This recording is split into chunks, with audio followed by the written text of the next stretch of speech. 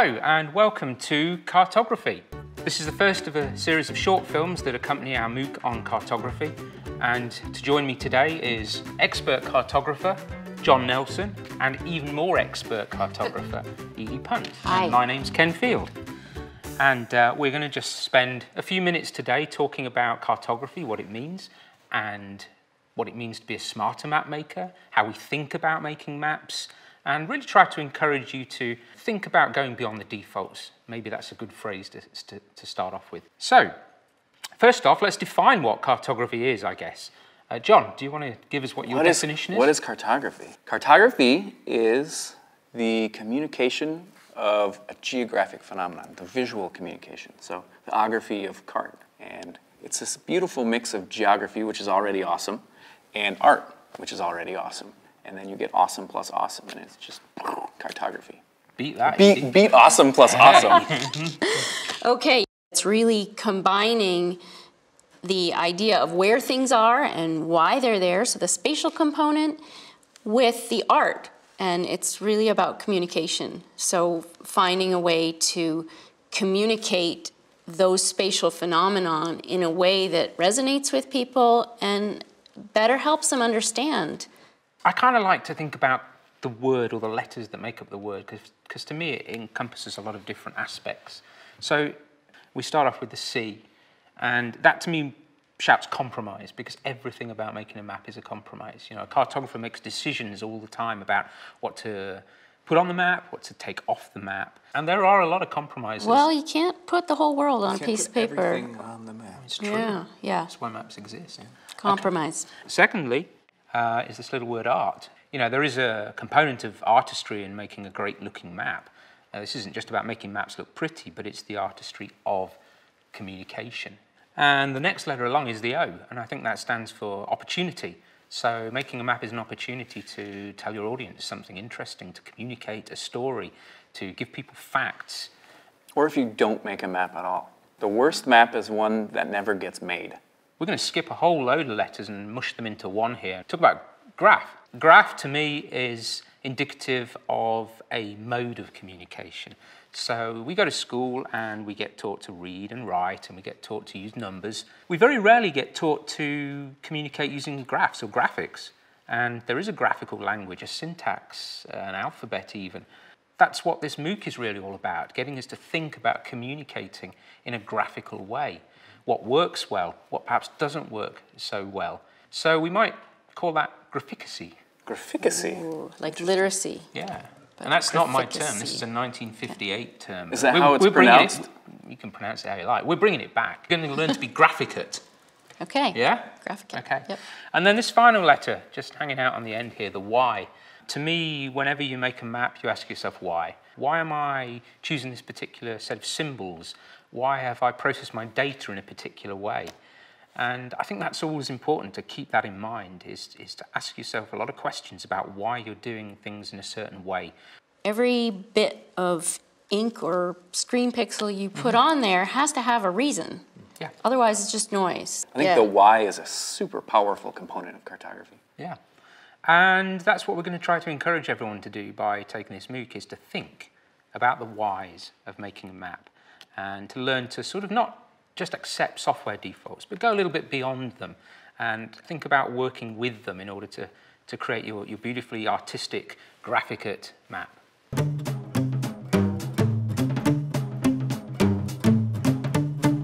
So, why do you make a map? I make a map because I have to.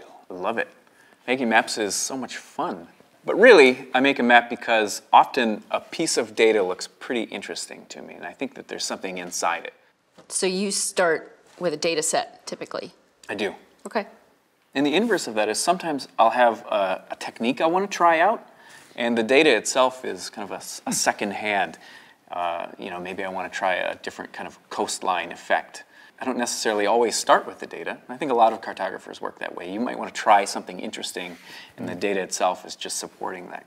Sometimes you just need to explain the reality of a where. So maybe it's an article that lists a lot of different places and movement of goods or ideas or people, and that entire concept, that whole story is so much easier for somebody to understand if they can see it in a map. So once we move past the purpose, you know, you've got your purpose of the map, then we kind of get into a process. Okay. So, you know, what's your process of map making?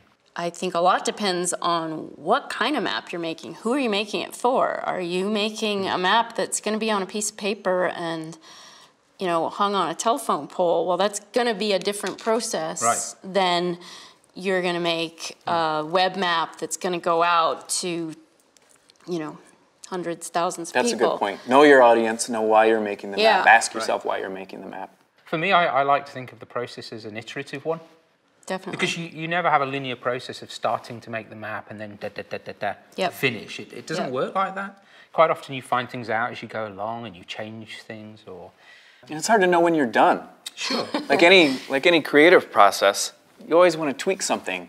And if you see it later, you think, or I wish I could have done something differently. You're Ken, you think it's done, then Edie walks by your office and says, Ken, I don't like that. Nope. Change it. Yeah. I also think that maybe, you know, there's an element of truth in 90% of the map takes 10% of the time. Yeah. And then, you know, the final 10% takes maybe another 90% of the time. So you do have to work out when you're done with the map. So maybe that's a good place to talk a little bit about some of the constraints on map making, because this doesn't just exist in a beautiful, open, I can do what I like kind of environment, right?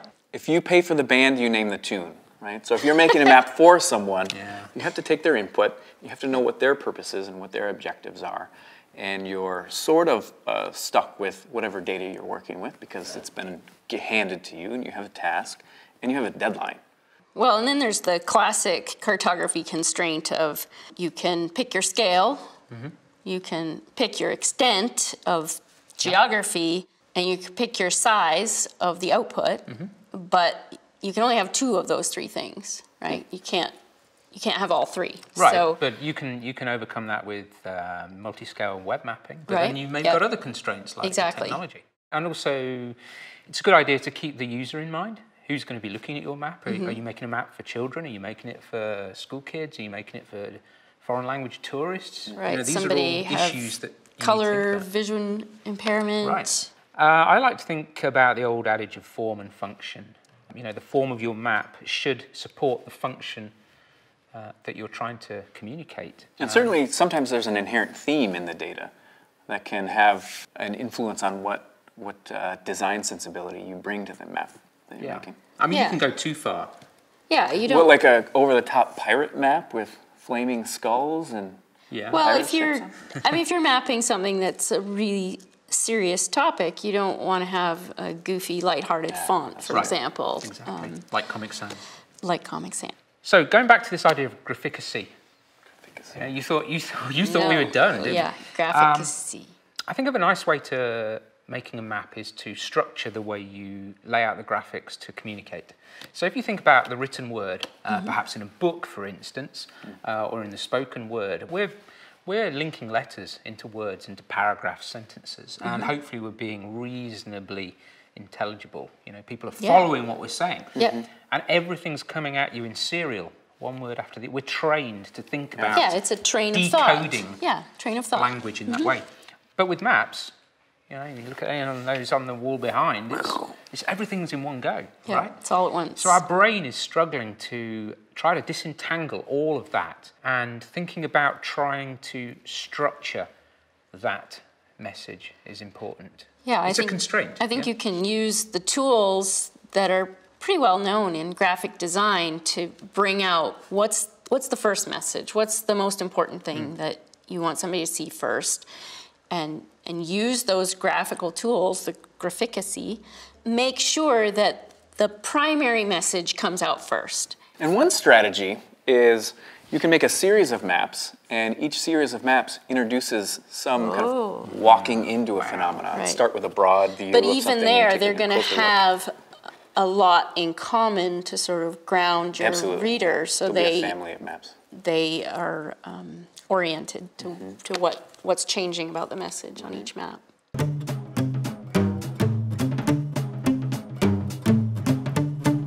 I kind of like looking at old maps. I love it. Because they give you hints about what works really well, what perhaps doesn't work. So, you know, let's go back. Let's look at Erwin Royce's Atlas of Global Geography, 1944. Classic. He makes gorgeous maps. I find he uses symbology and pictorial components and icons and colour really magnificently. And when you think about some of the constraints on the technology of the time, you know, printing, 1944. I appreciate his hand.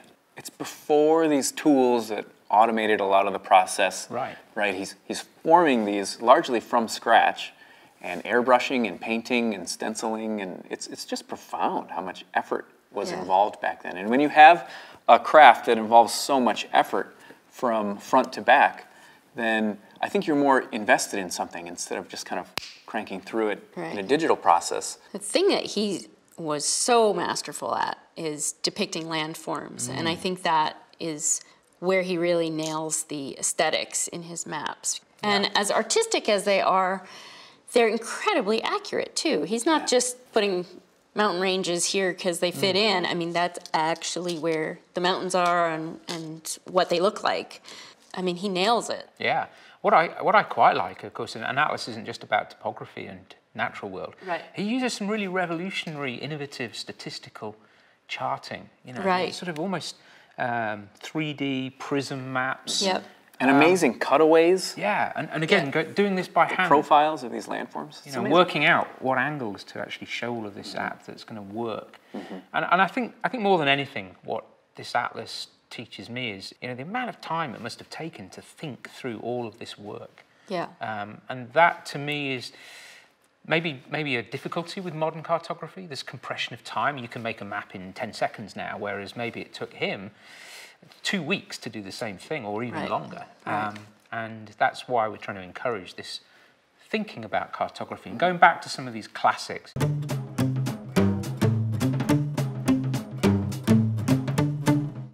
We're going to now talk about some great cartographers. We're going to call them map people. I'm going to throw out a name and let's get a reaction. Yeah, Tom Patterson. Tom, yeah.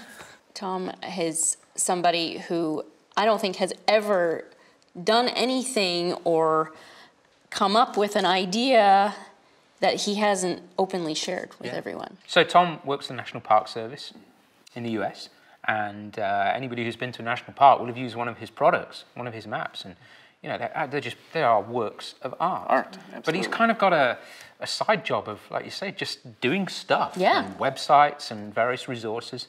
And really, the whole point about talking about these map people is go and check out their work. Yeah. Go and have a look what Tom's been doing over his career. Yeah. Check out his website and get some inspiration. Something that I'm especially impressed with about Tom is he's got these two worlds, right? This very artistic sensibility and then a technical mastery. Yeah. So the mathematics involved in projections is, of course, intimidating to somebody like me. But he has his own projection. Yeah. Yeah. Right? Yeah. And he's got that over there, and meanwhile, he's doing these amazing shaded relief works of art. Yeah. And that's all the same human being rolled up into one Tom Patterson Well, package. is it? I mean, Maybe. maybe there's more than one. Who knows? Anyway, Yeah. check out Tom's work. It's great.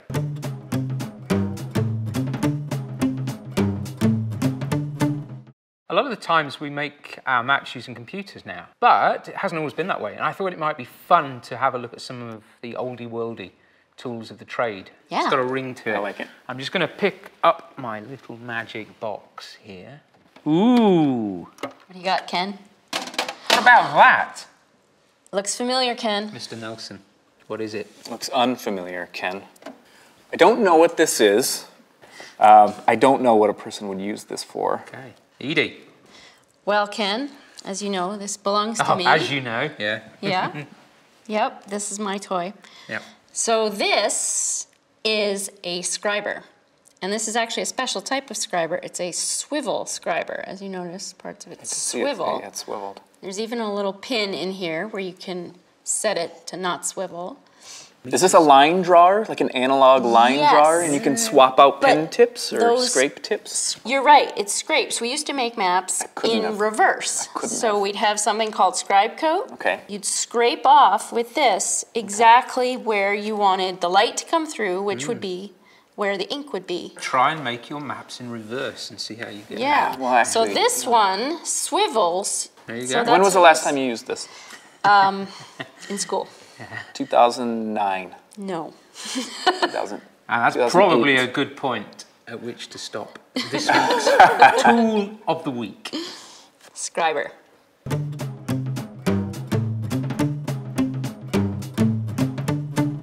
On to cartofails. That's my term. I think I made it up. I may have stolen it from somewhere, but a lot of things get me a bit angsty about maps. You know, when I see things on them and they like, argh. One of my pet peeves is hyperbole.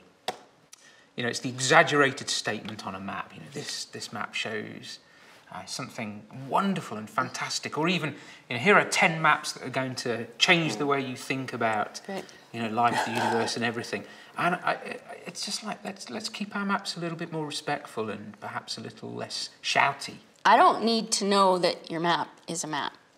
And I don't need to know that the legend on a map is You don't a legend. label your legend as such? If you What make if the somebody legend doesn't know? Too much. What about I love maps? We all love maps, right? Yeah, that's why we get into This is a cartofail. cartofail? Well, it's a cartofail for some. I would say it's not a cartofail. I think it's a pet peeve. I hear a lot of people say, I've always loved maps. And the thing This is... isn't a cartofail. This is a carto good. It is good. It is good, but... It's a carto success. It is. Yeah, it's an overly obvious statement. Oh, okay. Yeah. Okay, you've convinced me. Yeah. So Not that I you needed no longer convincing. love maps, right? This is an awkward I moment. need to go take a nap. Well, let's finish off with death by pushpin. Yeah, red dot fever. This tendency, Measles maps, I've Yeah, heard it's it this called. tendency of just I've got data. I've got 2 trillion points. And I've got it's all chicken gotta pox. Go, all got to go on my map. It's all got to go. Where is it all? And that to me just says that the person making the map didn't think about what they could leave off. You know, Yeah. It's just like Yeah. I've got all this data. Or they could I'm have gonna aggregated in Like, some could- way. You could do a lot of stuff. Well, you're learning a lot of techniques in the exercises on the MOOC about how to process this data. But, you know, does your map have a title that doesn't make sense? Does it have a lot of red dots on it? Does it say I love maps? So with that, I'd like to offer you both a biscuit. Thanks, Ken. Yeah, I think you can. Okay. Yeah. Oh, one of each. Lovely. Okay. Thanks. Cheers.